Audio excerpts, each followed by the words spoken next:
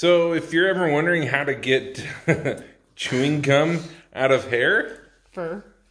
or fur, peanut butter. It's not the easiest when it comes to a dog, though. It's all under here. Coral, you were able to get it all off on the her top, chin. weren't you? Oh yeah, some of it's still there. Okay, so the reason you use peanut butter is the oils in the peanut butter will actually harden up the gum, making it easier to get out. But when you're doing it to a dog, it's... Do you use your finger at all? Yeah. You just massage it in there, leave it there for a couple minutes, and then in theory, it should come all out. Anything else that you use after?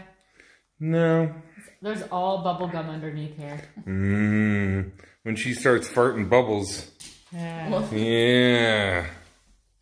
All right, we're going to follow up when it's a couple minutes later. All right, so we just kind of give her a little bath just to get the oil from the peanut butter off. So now she's all right, Coral, you want to hold her up so we can take a look at her chops? I can get her. Look, no peanut butter, no or gum. Look at that, it all came off. Nice and easy lemon squeezy. So there you have it. If you've got chewing gum in your fur or your hair.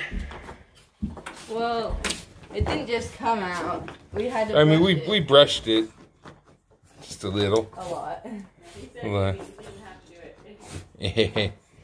She didn't like getting brushed. She didn't like the bath either. What a weirdo. Bella. Hey. Hey, goof.